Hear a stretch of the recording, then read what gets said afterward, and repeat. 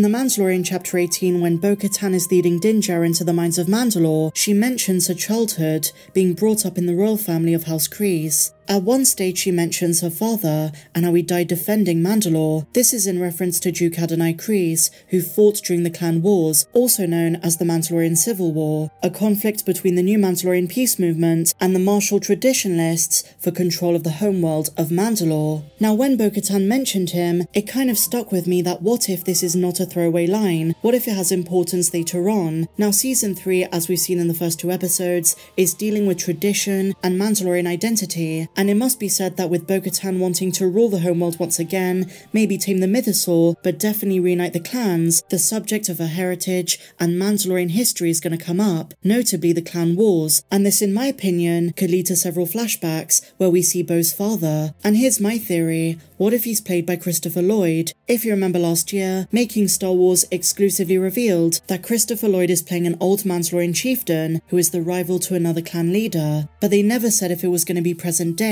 So what if this is in flashbacks later in the season, and we see what Adonai was like back in the day? We might even see some of Bo-Katan's youth and her relationship with her dad, maybe even young Bo and Duchess Satine, who took over rulership when their dad was killed. She was part of the peace movement, and so clashed in opinion with her father and sister. Satine was a pacifist, so I reckon to expand our understanding and appreciation for Bo's past, they might draw a vivid picture through flashbacks. This could also be fantastic fan service as the opportunity for a live-action Duchess Satine presents itself. And if we do see a flashback to the Mandalorian Civil War, we've also got to remember that Qui-Gon and Obi-Wan were sent to Mandalore to protect Duchess Satine, who later fell in love with Kenobi. I'm not saying we'll see them in the flashback, but how amazing would it be if we did? Such a flashback could also show more casual audiences why it matters that Bo-Katan was more warrior-like than her sister, joining Death Watch at a young age, and holding a different perspective on Mandalorian culture. It could also give legitimacy to the fact that Bo followed her father's legacy, and now she wants to carry that on by standing up for what's right and defending the homeworld of Mandalore. Even though by Chapter 17 she was defeated and gave up, in the last episode we saw the spark reignite. She saw Din's passion and realised uniting the clans and the homeworld is more important than being divided. Their differences don't matter as much. This is so important if she's going to be the ruler of the homeworld by the end of the season. I also suspect the way in which Bo-Katan's father died is going to be very important to the present-day storyline. Given that we know Bo-Katan, the tribe, and other Mandalorian clans are going to work together, what if Adonai was killed by someone in the Children of the Watch? This would add poetry and depth to Bo and Din's philosophical disagreements. Although some fans do theorize the Children of the Watch didn't exist till after the Purge,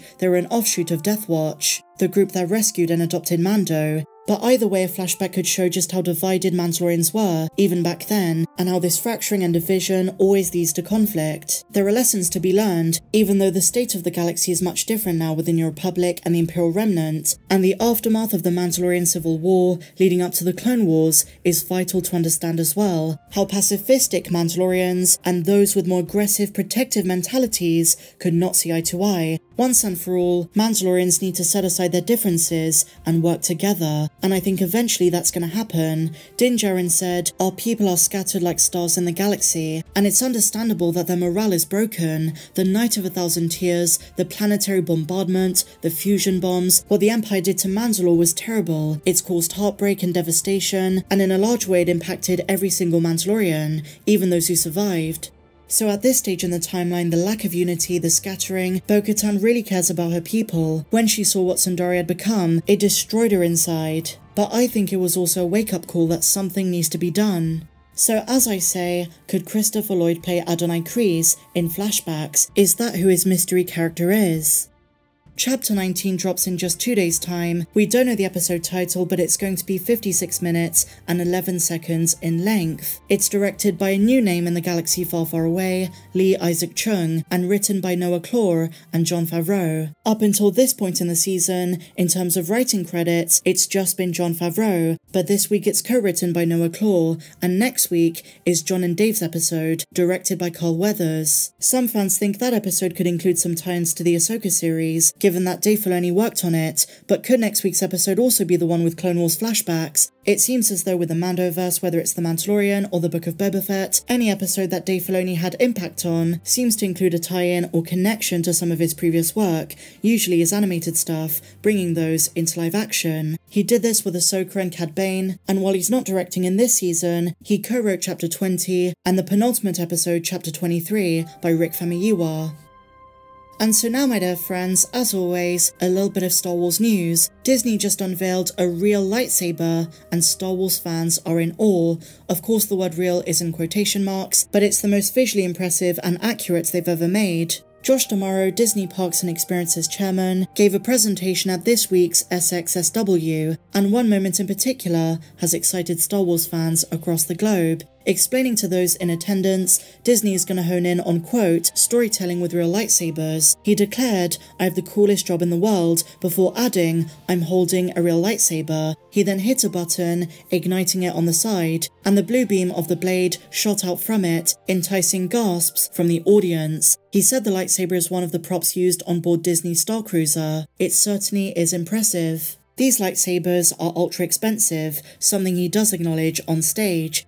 And so finally, Hayden Christensen continues to confirm his love for the Clone Wars series, claiming, quote, he is indebted to its portrayal of Anakin. In a new interview with Esquire, Christensen discussed the changing perception of his character. In his own words, he said, "Of course, yeah, I love the Clone Wars. I think what Dave Filoni did with the Clone Wars and Rebels are brilliant. I'm indebted to Dave Filoni because I think he helped the character of Anakin a lot. I think he fleshed out the character and also furthered our understanding of Anakin's relationship with the Jedi and the Council, and the mistrust he harbored." He was then asked if that influenced his performance in the Kenobi show, and he replied, "It did. I feel I know the character, but it certainly helped to see all of that, and I gained a lot from it." Now, it's very clear that after the unwarranted and oftentimes cruel criticism of the prequels, Christensen recognizes the value of the Clone Wars series, and how that led to a renaissance of appreciation of those films. And in every way he thanks Dave Filoni for that. But it's also really cool to know that Hayden is a big fan of the animated shows and gave them a chance. There is going to be a retrospective Kenobi panel at Star Wars Celebration, and who knows, maybe we'll find out if there is going to be a Kenobi Season 2. Could they announce it there? Let's wait and see. So share your thoughts on my theory and the news we covered in today's video down below. If you enjoyed this video, please be sure to give me a big fat thumbs up, subscribe if you're new, and if you haven't done so already, why not check out our Patreon page? You get your name at the end of my videos, you also get access to regular exclusive mega streams, tons of content not found here on YouTube, our Discord server, and so much more. But until the next one, guys, may the Force be with you always.